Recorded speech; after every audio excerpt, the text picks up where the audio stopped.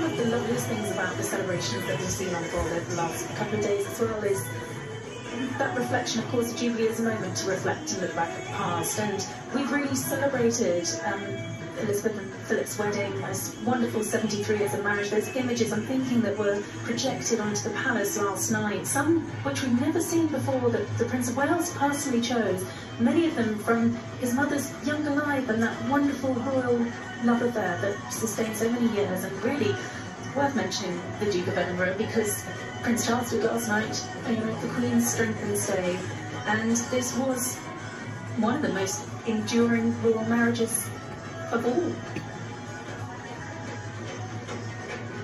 And this next section called The Coronation, and it comes to the Brent-based group Mahogany. And Brent actually was really badly affected by COVID-19, one of the epicentres of the first outbreak, and working on this and having this to aim for has really given a tight-knit community a chance to rebuild. And it's inspired by Princess Elizabeth's coronation in 1953, and of course she was in a treehouse in safari in Kenya as a princess and came down as a queen. And we've got wonderful animal carnival costumes, elephants and giraffes and flamingos. There's such a lot going on, the absolute flamboyance of it, I love it.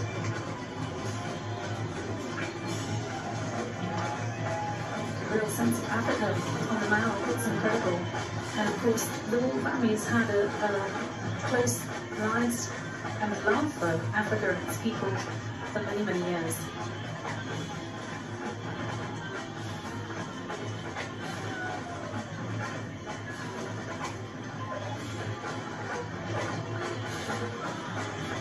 You see the flamingos in the background there, powered by mobility scooters. I love it. Yeah, which is great. I mean, I just think there is so much in this pageant and so much variety, and so many thousands of people have been involved in putting it together, and I love the fact that it embraces everyone.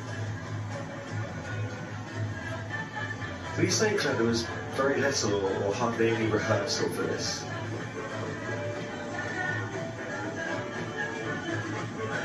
I don't think they were able to rehearse too much, Scott, because how could you rehearse for something like this? This is the one and only run, so, yes. And it's going super well. I think they've tried as much as they can to rehearse in bits in different places, obviously, but yeah, never all together. But somewhere in Brent, people would have seen all of these animal costumes coming down road at whatever time in the morning. But what's going on?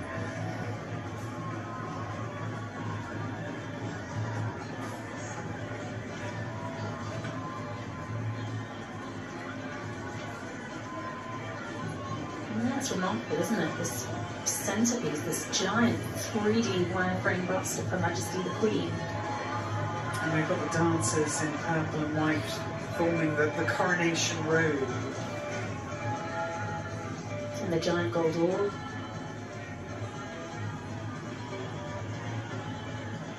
And the orb and sceptre, sacred objects used during the ceremony of the coronation itself.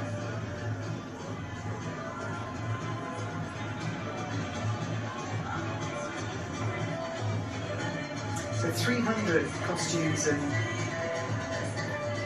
many, Prince Wales finding this bit really missing the Prince's role as well. Lovely to see the royals so animated. You often get to see that. Well, maybe at the horse races. Yeah, the Princess Royal was at Derby yesterday. Peter and Zara Phillips there too.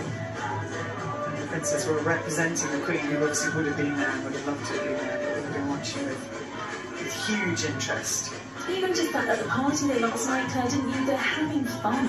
They're really enjoying themselves, and that's just lovely to see. And you can feel that all around the country, that the mood can unite in a positive way, and everybody talking about the different elements of this weekend that they've partaken in or watched or enjoyed, and obviously lots of street parties going on today as well, but this is the big street party. I think you can tell as well, this particular piece is designed by two of the most important artists from the Notting Hill Carnival, and it really has that kind of that vibe, doesn't it? Real carnival sense here. Yeah, Clary Solandi and Carl Gabriel have been in charge of this. But the young children from Luton Primary School and Queen's Park Community School involved, and then obviously older members as well in this. It's really stunning. And dressed as flowers of the Commonwealth, a group of dancers celebrating. You can hear the music with the message.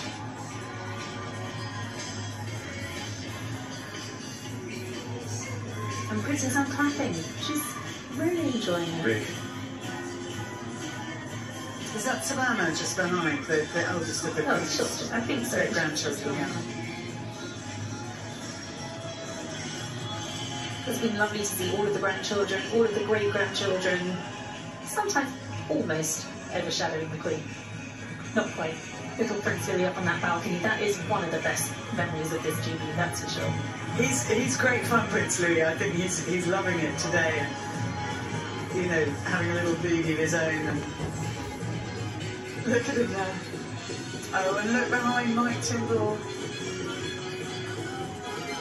And Mia and Lena are here. And I think Lucas might make an appearance as well. He's only 15 months old, but the third of Mike and Zara Timbrell's children might just pop in. We were saying last night with Kirsty, for many of the children, last night would have been their first concert. That's quite the first concert to go to, isn't it? Oh my, it doesn't... It's not, how do you top that? How do you stop that?